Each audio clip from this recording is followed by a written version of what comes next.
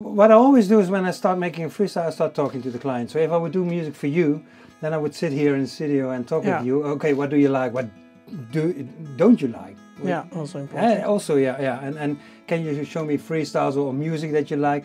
And when you're talking and we're listening to all this music, in my head it starts boiling, whatever you want to call it.